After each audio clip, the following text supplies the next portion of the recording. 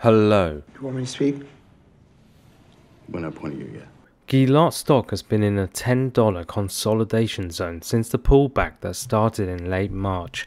I believe the stock is literally a coiled spring that is waiting for that one catalyst and market conditions to reverse before a big rebound to the upside. There have been some more contract wins and positive news. Stay tuned for this and more. Keep it simple. I am not a financial advisor. I am just a simple trader looking for WPG situations. Yes, explosive exponential potential growth. So please note, this is all for entertainment only. No more plugging. Let's start drilling. When we look at most of the tech stocks over the last few months, they exhibit some, if not all, of the same trends, which is a significant price reversal, or what most call a correction. There's not a lot we can do as long-term investors. We just have to remind ourselves why we invested in the company on day one. Paul, what's your take on this sell-off here? Because, many people believe lower rates actually benefit technology. Tech is seen as defensive, and yet here we are, red hours across the board. Granted, a lot of these stocks are down now from all-time highs. Gilat is a simple one, and my bull case has not changed. This stock, like many others that I've invested in and have discussed on this channel, exploded up over 2x since I first took up a position. I got in below $10, which was the price when I released my first deep drill into this stock. I managed to take some profits at $20 on the way down from its peak of a $22 intraday high in early February. There is one thing I've learned from investing in stocks, and that is to do your own serious DD and only buy into the stocks you believe in for the long term at a current price that you see as fair value. Why? Because the way I see it, as long-term retail investors, time is the only weapon that levels the playing field. Just asking for a little bit of help. Just get me a little bit closer, and I will get you that championship team. Any stock I buy that explodes 100% in a very short period of time needs some serious review. And much like how an investment fund works, such as ARK Invest, taking profits when the stock is exploding is not only smart, it is a winning strategy that you or any retail investor can and should add to any investment strategy. The current PE ratio of Gilat is 13, which by all standard historical metrics is a solid PE for a stock. I generally though look for higher PEs as I need that WPG. How does Gilat's PE compare? VSAT, one of Gilat's competitors for example, has a PE of over 1,222. Crazy. You may be thinking to compare to this. Well, how about for a more realistic comparison? Let's look at another competitor, EchoStar, or better known as Hughes, who have a PE of 23. In a very simple way, the PE ratio simply tells you how many years you need to wait for the earnings of the company to add up to repay the current price of the stock. I will be honest, I would much prefer to see Gilat's PE over 30 as a minimum. Generally, the higher the PE, the more growth that is projected and reflected in the current share price. And for me, the PE of 13 clearly doesn't factor in any potential growth in terms of the current stock price, which if you think about it in reverse, kind of signals that the price of the stock is undervalued. Remember, I first got into this stock at $9. Nothing has changed except they keep signing new deals and contracts. So, do you see what I see? You smell that? What is that? What? What's that smell? The cologne? No. Opportunity. No. Money. Okay. I smell money.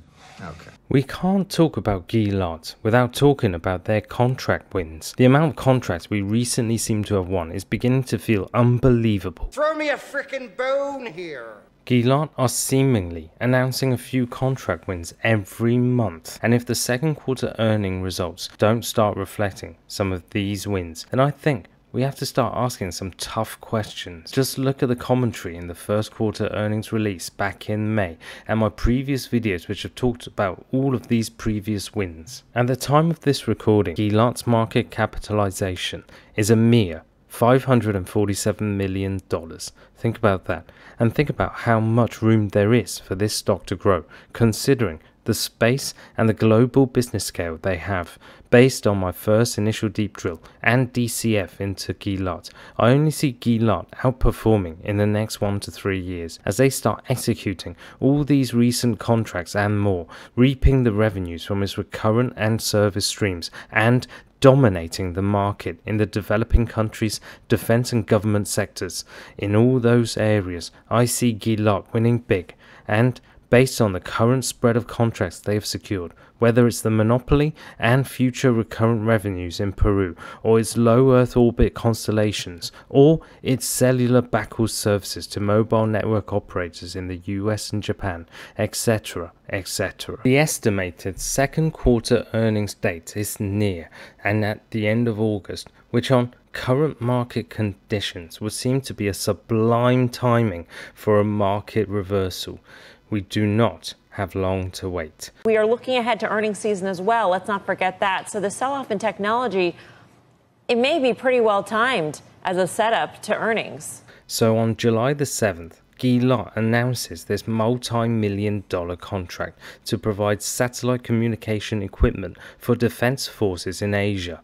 Now, check this out. Gilat's multi-application platform SkyEdge 2C, Capricorn VSATs and Total MNS will serve the needs of the defense forces to provide SATCOM solutions for mobile platforms and enable efficient communication channels during emergency and disaster response besides the critical C4I needs. This basically means one thing and one thing only, that these defense forces regard Gilat as being so reliable, so high-tech and proven that they have chosen Gilat to provide solutions for their emergency and disaster response SATCOMs. The simple fact that they are seemingly winning more and more government contracts suggests that they are able to meet stringent requirements and is clearly, at the very least, a leader in its field. As Vino, GM of Gilat South Asia said, together with the local partners we see a large potential for our technology in additional defense projects as well as other segments such as education, banking, oil and gas and IFC. I believe Gilat are winning, and they're winning big on many fronts.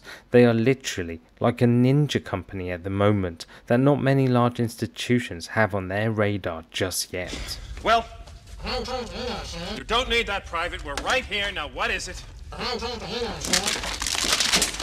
what is it?